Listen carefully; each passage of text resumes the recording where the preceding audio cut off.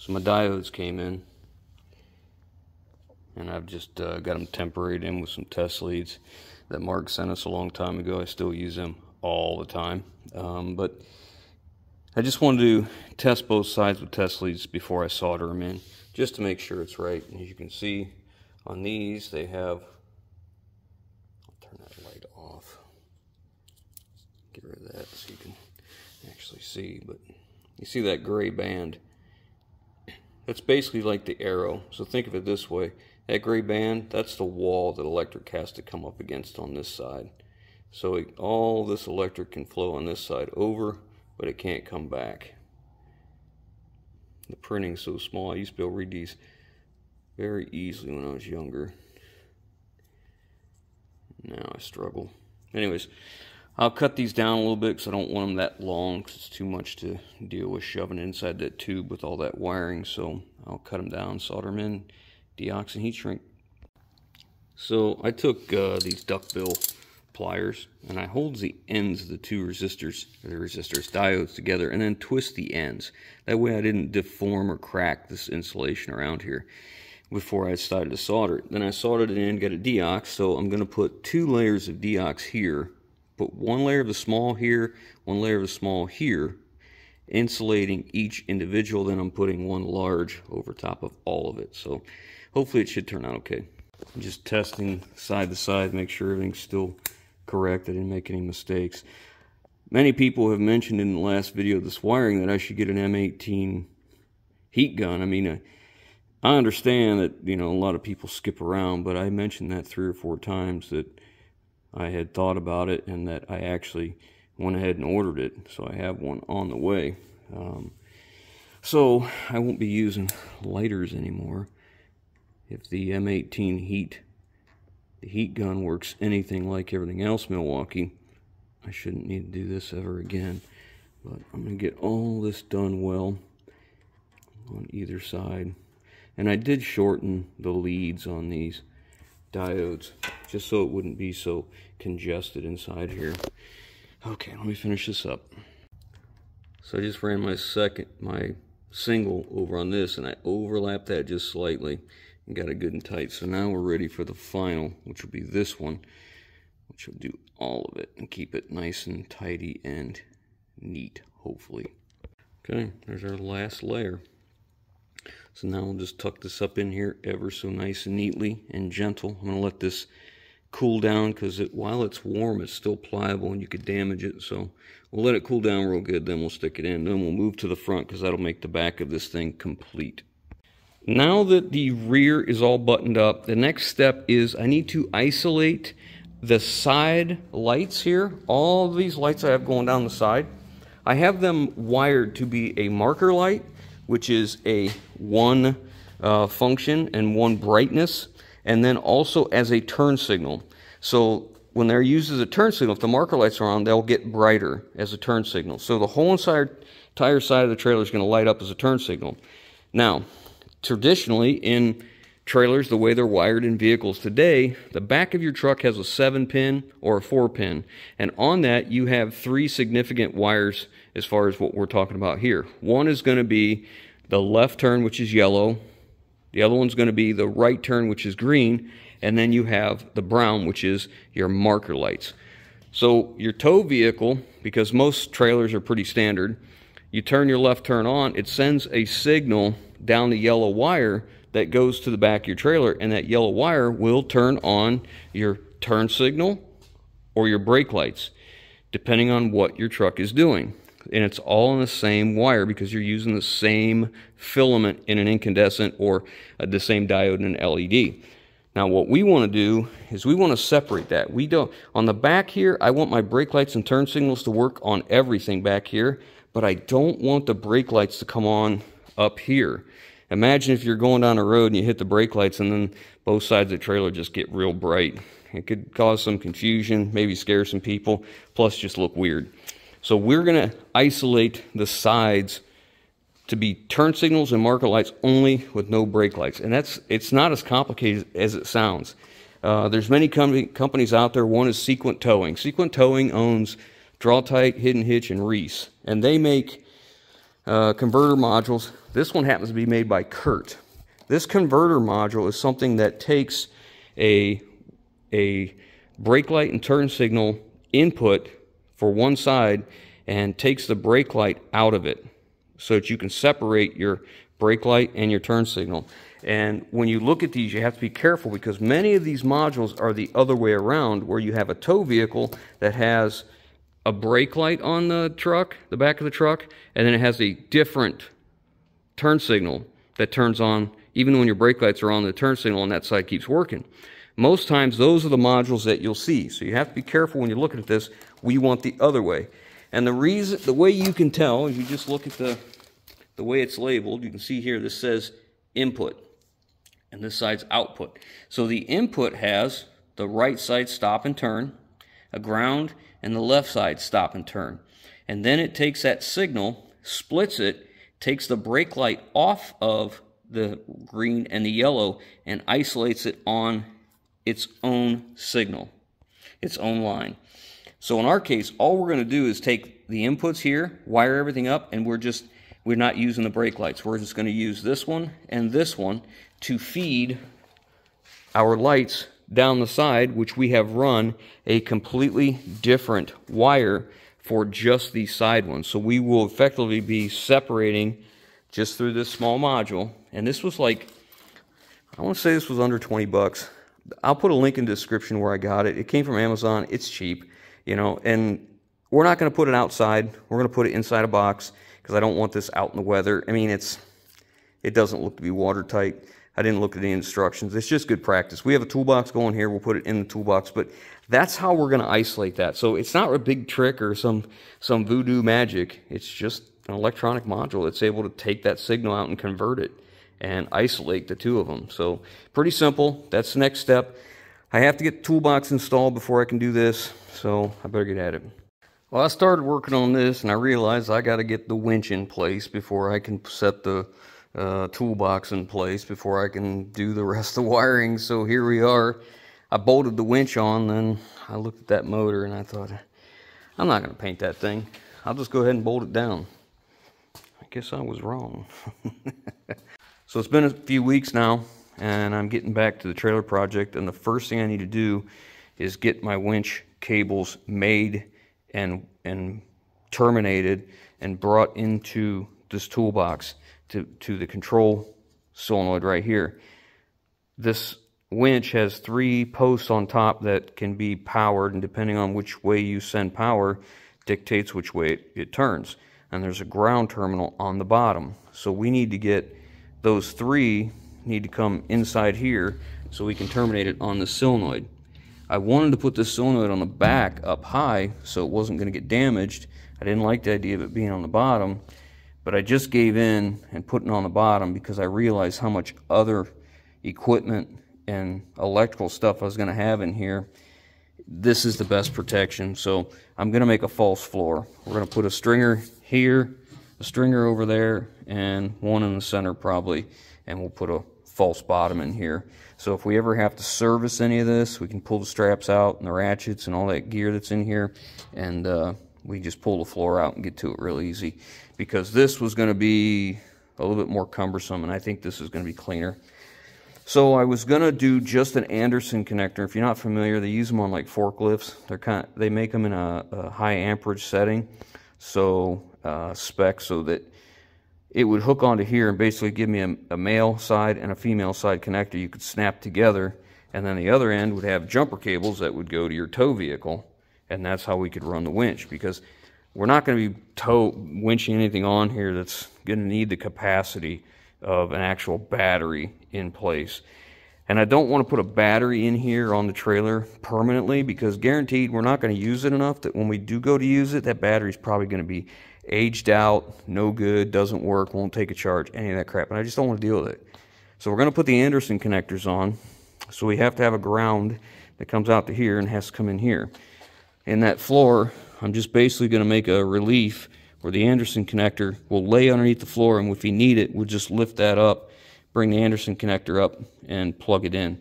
We'll keep the jumper cables in here, and you'll see that in a little while. But I'm also going to do something else. I'm going to run a positive and a negative up here, and I'm going to build a tray to hold a Group 31 stud post battery. That way, if we're going on a long trip and we know we may be using that winch, I can just grab a stud post battery from the shop, because I always have some laying around, put it in place, put the tie down on it, connect the terminals, away we go. I don't have to have a dedicated battery for this. Group 31s are plentiful around here, and a lot of times I replace them not because they're bad, but just because they age. And when you need 3 batteries to start a truck in the cold weather, I don't want weak batteries. They're just not strong enough for that, but they're plenty strong enough for stuff like this. So I think that's the plan. So what I want to do next is get all the cables that go to the winch. I want to bring them out the floor. I got to do my layout for all my holes, get them drilled, and I have to make the cables. This didn't have cables, so I got to make some to fit on this. Alright, so I've chosen some cable here, and when I'm choosing cable, I just don't grab whatever we have.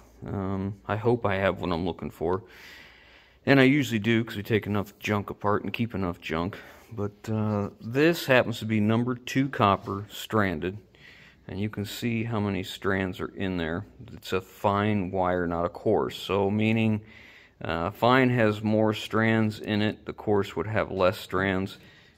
This is far more flexible and more suitable for a situation like a trailer, because it's going to be vibrating and moving around, stuff like that. So we need to choose the correct wire inside the makeup of the wire, and we also need to choose the correct American wire gauge size, which is number 2. Number 2 will be more than enough, sized more than enough, with a rating of more than enough to run this winch, what we're going to use it for. So the next thing is we need to make sure the jacketing is correct, and it's going to work. And all conductors have ratings on them. You just have to find it and clean them up sometimes, but it basically tells you the size of the wire and the insulation that's on it, what it's rated for, and we're looking for something in a damp or wet conditions, which is what this is. So that being said, now what we got to do is we got to choose the right terminal ends, because we're going to cut these to length and put ends on them so we can run it from one end to the other. So we need to know what the terminals are on the controller, which are a 5/16 bolt, and on the winch is a 5/16 stud. So we know we have number 2 wire with a 5/16 hole to go around. So I got this kit, and I'll put a link in the description for it. This is intended for making battery cables. It really works out pretty nice. And the one we need is right here, which you can see it rated here. Number 2 by a 5/16 hole. So that'll allow us to put our number 2 wire inside it. We can crimp this and solder, and then we can add for each one color-coded heat shrink. Those are all going to be power, so we use mostly red, and then we'll have one ground that's going to come up. I don't have enough of these in the 5/16. There's only 5 of them in here because it comes with 5 pieces. And then I needed for the battery, those are a 3/8 stud. So that's a number 2 by 3/8. So we have 2 of those. Since I don't have enough of these, I'm going to use a number 2 by 1/4. I'm just going to drill that out to 5/16. So, I'll just be taking a little bit more out of there. It'll be just fine. And that will make our cables. So let's get to it. First thing we're going to do is lay our connector next to the wire and mark it so we can cut the insulation off. I like to use a razor blade. I'd like to just score it all the way around. And then I'll bend it a little bit and see where it didn't cut, so I'm not cutting through the wires or damaging, because anywhere you nick the wires, you create a hot spot.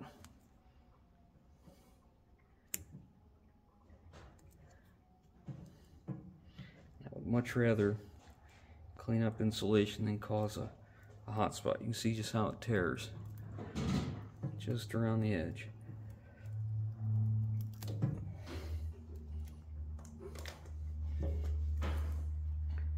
Okay. Now we'll make sure we get enough room here for our conductors, and they're bottomed out. So when I crimp this down, it's going to push this back slightly, which is okay because we're going to heat this and then we're going to shove solder down in there. So this crimp tool has a dial here. This side is for aluminum conductors. This side is for copper. And you just run this knob in here forward and back until you get it lined up with the one you want, which we want. This is copper, number 2. We need to go right there. That's what we want. And I'm using this over the other one I have. The other one I have will crimp a hex. This crimps a point. And that's what I want. I want the point underneath it. So I'll put that in there like so. Set it right here and press her down.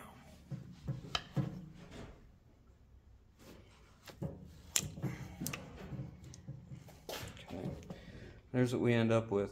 The reason I'm using this one over the other one is the other one has a hex like this, and it squeezes it, and it makes really sharp edges on this side on these little terminals. So this one you can see pushes in the bottom. Now we can heat this up and throw solder in here, and then she'll be a good connection for a long time. So now we just have to do all of these just the way we want them.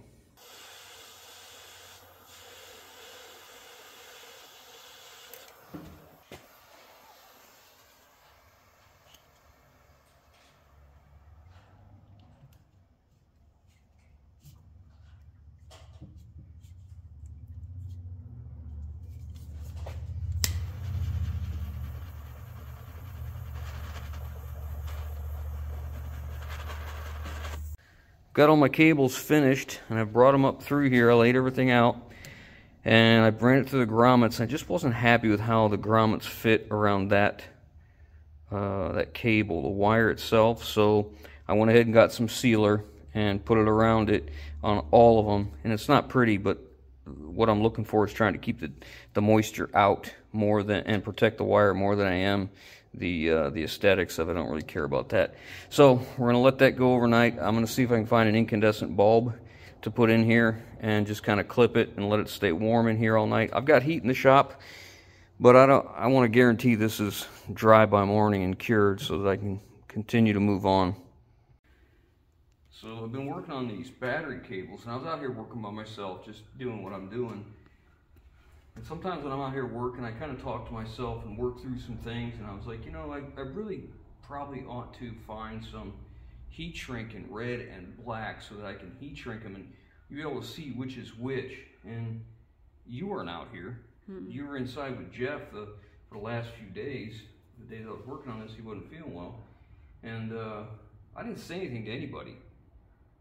And then today, this shows up. It was delivered to our doorstep off of Amazon. And look what this is. Oops. Now, I didn't say a word about this to anyone. And the person who sent this to us is a friend of ours, Bill Speck. I don't know how this works with that man, but whenever I'm doing something and it seems like I'm thinking about something, or I mention to you, you know, that, hey, I probably ought to look for some of this or whatever. Next thing I know, it shows up at my door. And I don't know if he's got a hidden camera in here, Bill, but it's a little unnerving. He's never been here. He's just a thoughtful person. I don't know how he thinks of this stuff. It's so weird. But anyways, this was sent to us by Bill, so thank you, Bill. Yeah, I don't know how you knew, and I'm a little unsettled about that, but grateful nonetheless. So anyways, in the previous videos I was talking about I was going to get the Milwaukee heat gun for doing my heat shrink tubing. So it's here now, and I got a new battery and a new rapid charger, and I don't have unreasonable expectations for this because, you have to realize that anything that uses electricity to create heat is very inefficient. So in order for this to make heat, it's going to have an element in here that has to basically short circuit. So when you do that, obviously the battery, it'll eat through batteries pretty quick. So my intention with this is not to do onesie twosies heat shrink. It's to get everything crimped, get everything ready, turn it on, bring it up to temp, and then heat shrink everything. Because every time you shut it off, let it cool down, and bring it back up, you're using a substantial amount of energy out of the battery. So this is going to be handy because I won't have to mess with the butane anymore, but I don't have false expectations. And I think that's where I see a lot of people talk about this where they're like, it wasn't as good as I thought and whatever, but I really think it depends on how you're using it. If you're going to turn it on, turn it off, turn it on, turn it off, you're going to need batteries. I got a 5 amp hour battery. I'm probably going to use this with a 6 or an 8. I imagine I have a 12 as well, but you know, just to make things simpler. But we're going to use it because I have to terminate these 2 battery cables yet. These 2 are going to be for the group 31 that we're going to put right here. So we use this to do that, and I've got some more terminations in here. This is a rapid charger. I like these because it is faster and it'll do the M12 and the M18 both. I don't know, I think I plugged 2 in at one time. I think it does charge 2 batteries at once. I was thinking about getting that big 6 or 8 bank charger because we're kind of running out of room where our chargers are because we have so much Milwaukee stuff. But we have so much Milwaukee stuff because it's just good tools. That's just it. So I'm bringing my wiring in here now, and I brought this cable in. So this cable is coming from our junction box down below, and it brings in our turn signal, our left turn, right turn, the backup light, a battery charge line, and a ground. That's what we're bringing up here. So we're going to set another junction box in this area, and we're going to bring all of our wires in a junction here. So the reason to junction them and not just splice them is, one, for if we need to add something later. The second is testing is so much easier if you have a problem because you don't have to cut anything open. You have terminals to work with. So I'll get a box mounted in here now.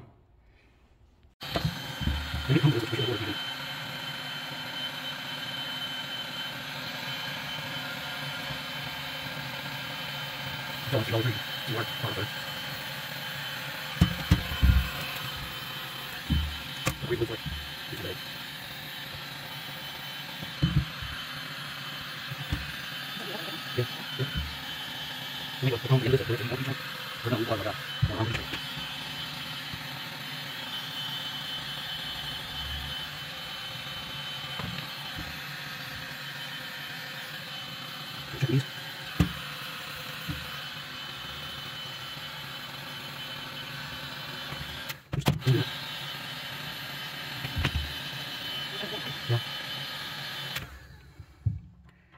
think we're good to go. That's what we use for battery. This is an old battery too. I used 1 bar for all that. That's pretty good. I'm alright with that. It sure beats chasing after butane constantly like I have been before. I'm utilizing this old box because I only need 5 terminations in here, and this one has this terminal and this terminal stripped. So it is a good use of this box. Even though I complained about it, because I have 2 other ones. He did too. Yeah, I did. It wasn't shiny and new. Yeah, I wasn't doing so well with it. Okay. There we go. Okay, so that's those in. Now I got to bring in the other wires and bring them next to it, and I'll terminate on this side. Okay, so I have brought my wires in here from the box down below, and I've changed that box out because I argued with myself long enough that I won, and I put a new one in. But I only brought in the signals that we need, which is we need a ground in here, we need the backup signal from the vehicle that's towing the trailer, we need a left turn, a battery charge line, and we need a right turn because we have to isolate. We need the left and right turn here so that we can isolate those from the brake lights, because we don't want this whole side to light up when you hit the brakes. We want to separate them. We just want them to come on when the turn signals comes on and the marker lights. So we had to separate them. We're going to use that module. So we had to bring those signals in to use. We need the battery charge line because we have to charge, have battery positive coming in to not only charge the group 31 we're going to put up here, but we're going to have a battery on here so we can flip a switch and turn on our load lights. So when that battery charge line comes into here, two things. We don't want the winch trying to draw the power through here from the tow vehicle. So we're going to put a circuit breaker in line here, a self-resetting circuit breaker that will only let it draw 15 amps, 10 or 15 amps off of this charge line, not a lot, okay? So that if this heats up, it starts pulling more than that through that charge line, it trips that circuit breaker and you're disconnected. So it can only pull from that battery. That's the goal. Okay, so we got that. The next thing is we have this wire, which is our load lights, which are inside the bed of the trailer. Let's call it the bed. I want to be able to control those and the backup lights two different ways. I want to be able to put the truck in reverse and the backup lights come on, but I want to be able to have the truck in park or even disconnected and be able to turn the backup lights on and all the lights on the inside the bed. So I'm going to put a switch up here, and what this switch is going to do is it is going to bring power from that charge line up here, and it's going to make it to where we can turn all of that on in one position. In the other position, it removes power and restores it back to where it's just the backup signal and just turning on the backup lights. We're going to do that with the use of a diode. A diode is nothing more than an electrical check valve. So it lets electricity flow one way, but not the other.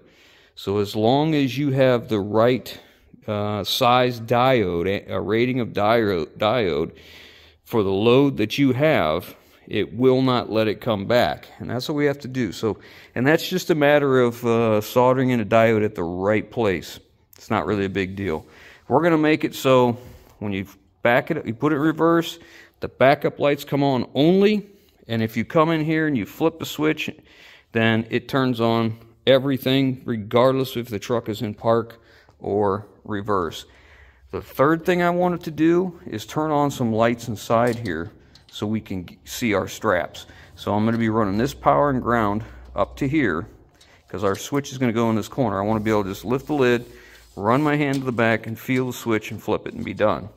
So we have to have power and ground for the lights that are go up in here, and then we have to bring constant power up. So we need, from here we need 3 wires. We need a constant power, a backup light signal, and a ground.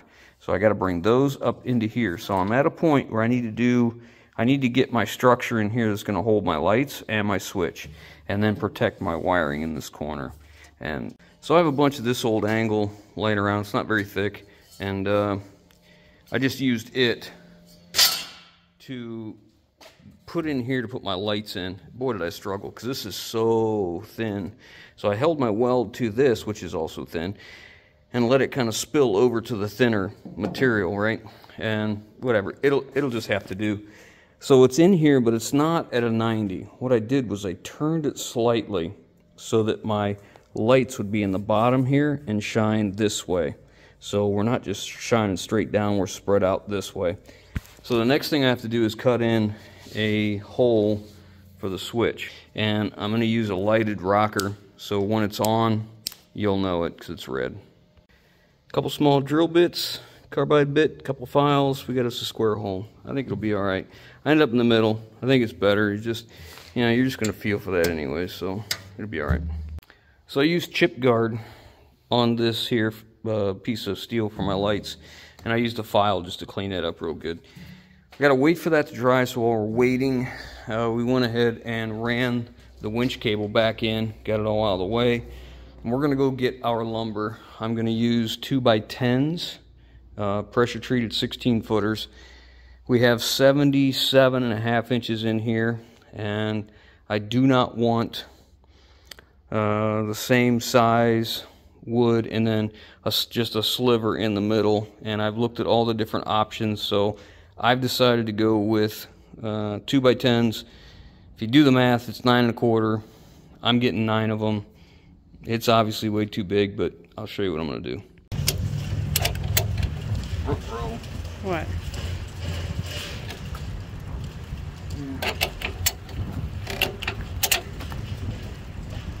We're finally picking up the deck boards for the trailer project.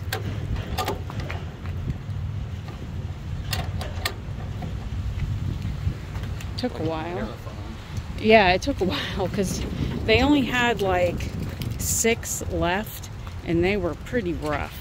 So they had to get a new bunk out, so we had to, you know, wait forever for them to close the aisle off and all that stuff. Man, it's windy.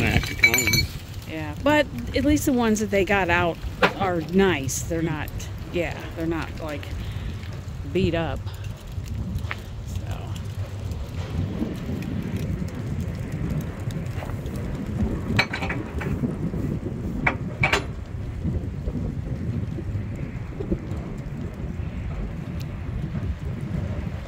They're a little wet from being outside, but not necessarily green like some of the boards you get are so heavy and just, and then they warp after you put them down. So hopefully these won't be as bad.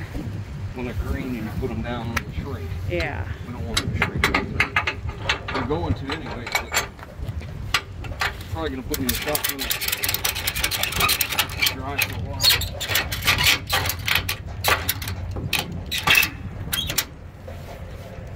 Alrighty.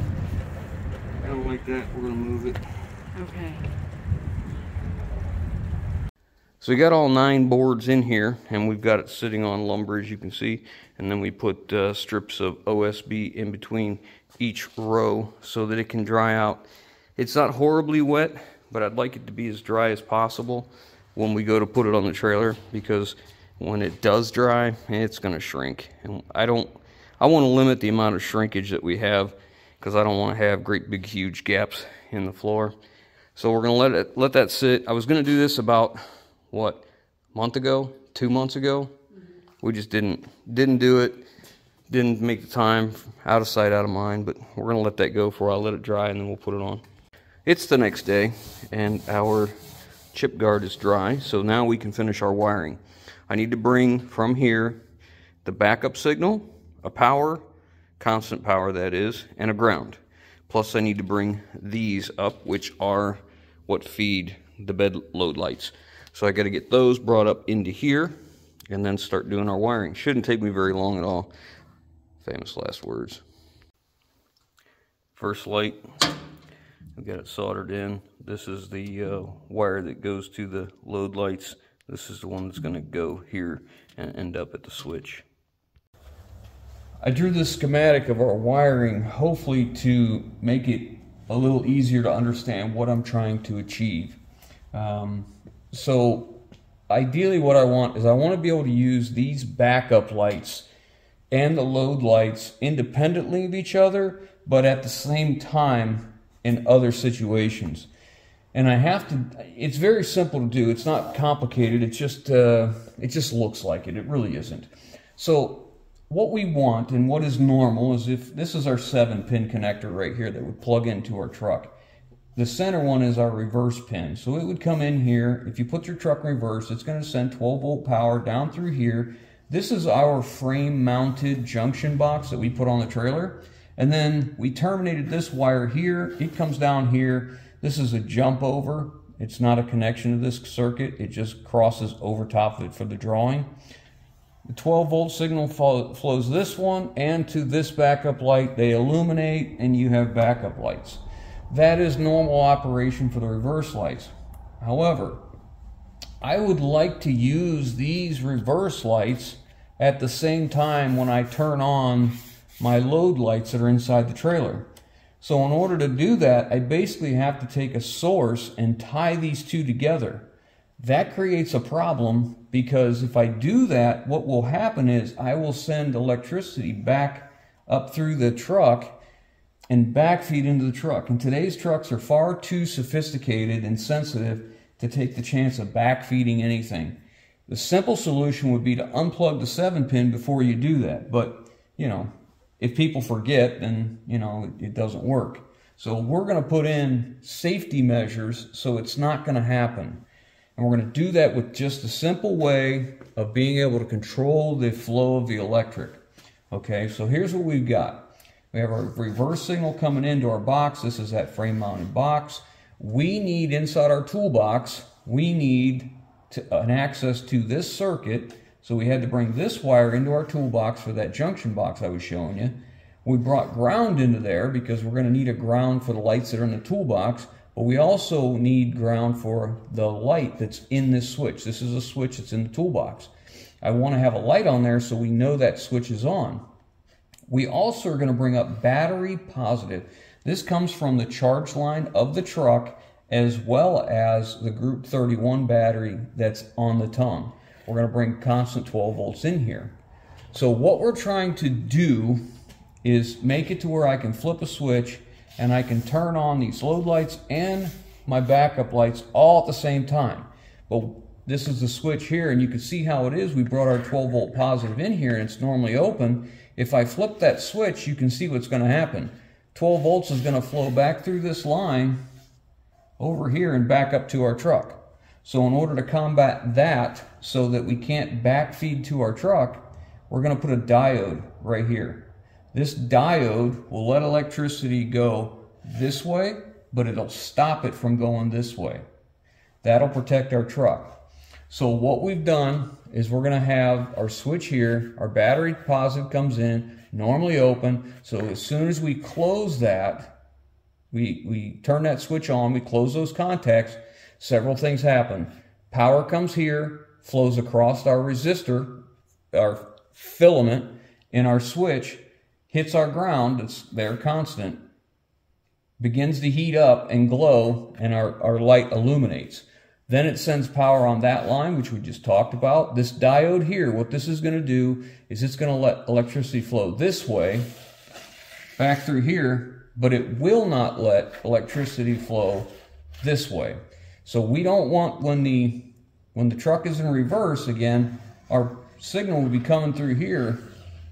We need a way to stop it, because if we didn't stop it somewhere, what would happen is it gets to this point, reverse lights would come on and it would turn on all of our load lights. So we put a diode here that will stop it from going this way and only let our switch add power and go this way when we want it. And again, we have a diode here that stops it from going this way and then lights up this. This is a very simple setup. It could be done with a relay as well because you're utilizing two different contacts, but relays fail. You know, they get wet and whatever. I don't want to put any more relays than we have to.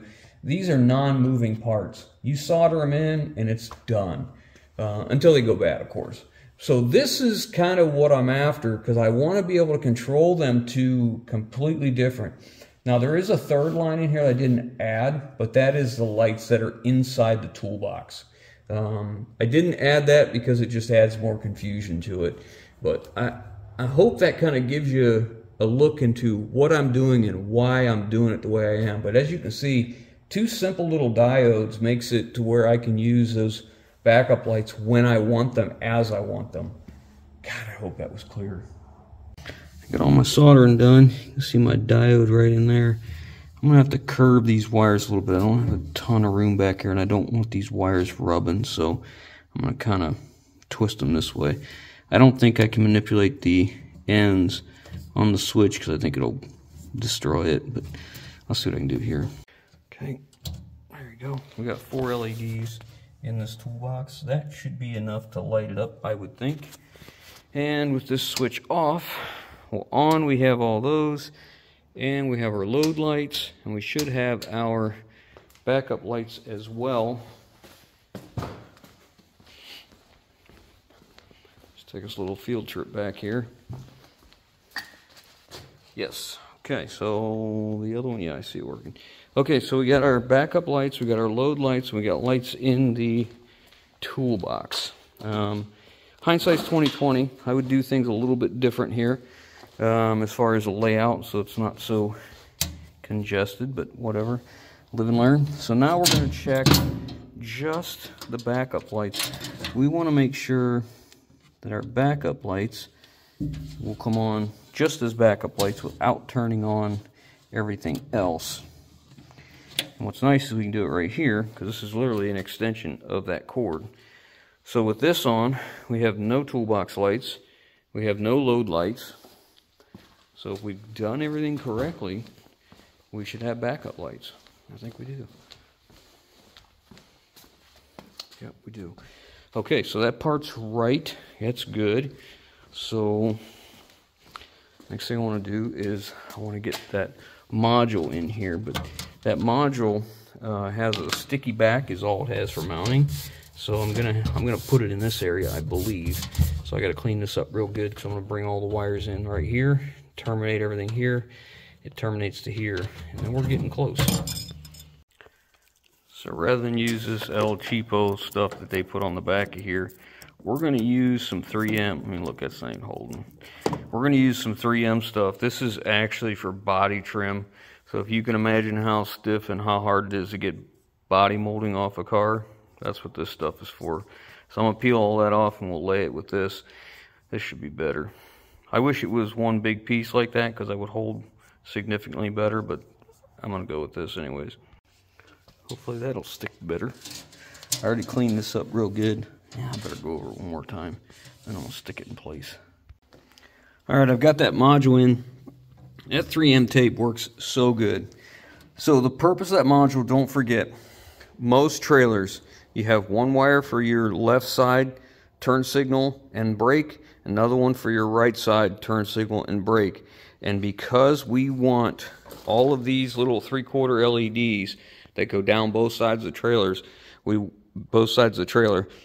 want those to just be turn signals. We don't want them to come on when you hit the brakes. We want just brake lights at the very back of the trailer and across the gate. That's all. So we have to remove the signal for brake lights on here. That's what that module does. So we brought our signal from the truck in the junction box down below in here, and then we took that signal, tagged off of it, came into the module. It separates it and sends it back out over here. I just use these two terminals here to terminate them because we had them. This is a module coming in. These are the ones going out to the top rail for the 3/4 LEDs. We don't need the stoplight, so I just put a little bit of heat shrink on the end of it, and it's good to go. It won't short out anywhere. This is another winch line control. I'm going to put a 4-pin trailer connector here, a round one, not the flat one. We'll put a 4-pin here so we can plug our remote in here. Our corded remote will be able to go clear to the very back of this trailer, but I want it to be able to be unplugged, rolled up, and thrown in here. That just brings me another thought. Anyways, we have a second winch control in that back corner that's hardwired. So all of that wiring is in here and it's complete. The next thing we have to do is what's called a false floor. We're putting a false floor in this. I'll put screws in that. We're going to put a false floor in here so it protects all of this. We're going to run a 2x4 up here, a 2x4 up here standing on edge, and a 4x4 in the middle. I was going to make this side where it was permanent and it stayed in place, but I think what I'm going to do is make it in halves so I can lift this side and the remote for the winch can sit underneath there, and then have this side where we can remove it as well if we need to get to any of the wiring.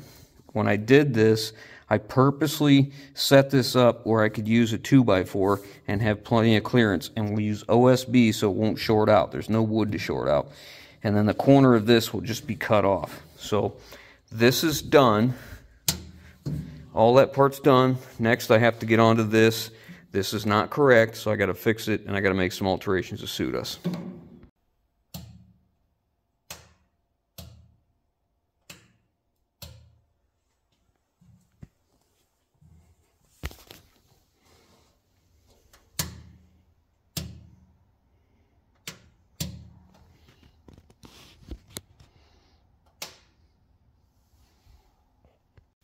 So I decided, instead of taking this nice molded cord and cutting this end off and putting on another end, I might as well just replace this. So I took this off. We'll use that on something else, and I'll just get over the fact that they're wrong.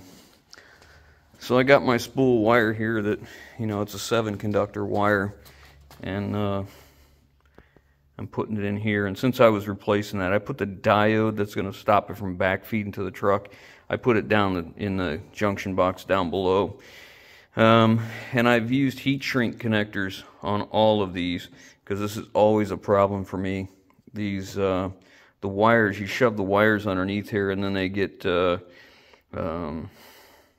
wet inside this connector, and then it starts to corrode and turns into a nasty mess. So I've done heat shrink connectors on all of them, and I don't use the forks. I use the ring terminals so that they can't pull out.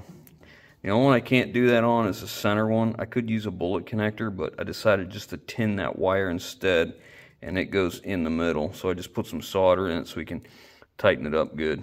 Should be all right, but that's the last 2 connections to make, and we're ready to test this. I'm not going to get concerned about doing my winch control here in the corner right now, or the wood. We'll get all that at the same time, but I want to get this together, and then we're going to test it. We're going to pull it forward a little bit, hook it up to a truck, and make sure everything is what I think it is and what it should be. Okay, all finished, and I've tightened up all the screws again just to be sure. So now we can close all that up. I don't use deox on here because deox, you see how much limited amount of room we have here? Deox is conductive. I need to find something to put on here that is not conductive, and I'm not sure what I want to use. I'll have to look and see what I can order. So I'm going to put this on, but we're not ready to use the trailer yet, so hopefully I don't forget.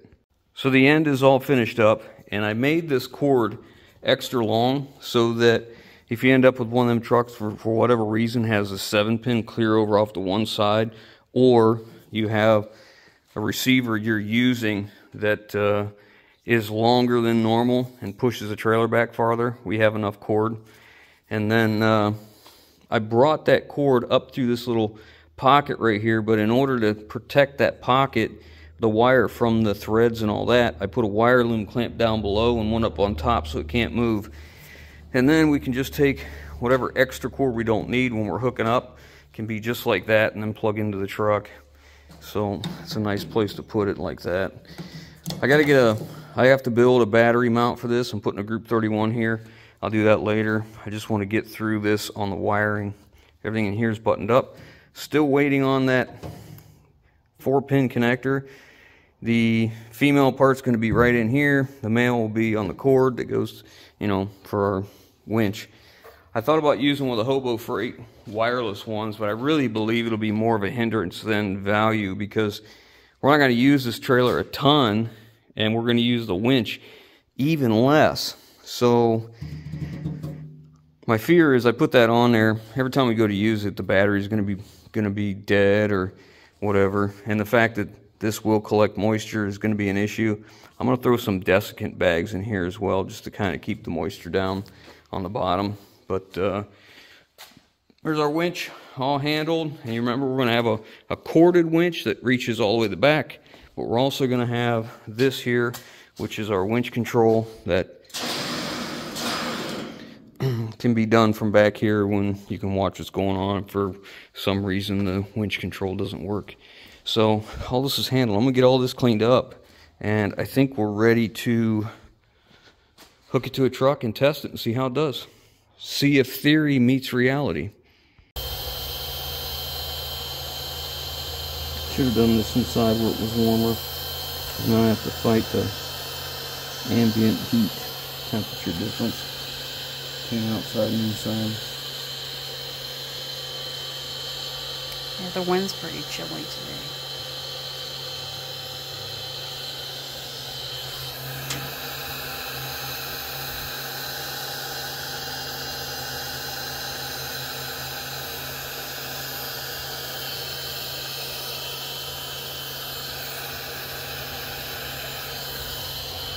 I decided to just go ahead and do this so the wires wouldn't get a little bit of tarnish on them.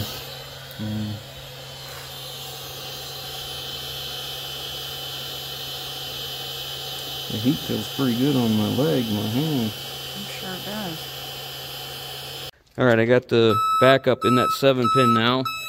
Backup lights are on. So we should have backup lights back here. Notice there's no load lights on right now. Yeah, that's what we want. We want the backup lights to come on. Just the backup lights. Alright, take that out of reverse. So if we've done it correctly, we should be able to turn our switch on. We should have our load lights, which we do. No backup lights, no backup alarm. All of our load lights are on, and we should have backup lights back here. It work? Yes, it works. Okay, that's good. You can turn, well, I guess you ain't turning anything off. I am. So now we want to make sure we have the turn signals separated from the brake lights. Go ahead and hit the brakes. Hold them. No lights on this side. Got brake lights here all the way across. And nothing on this side. Good. Okay. Let up.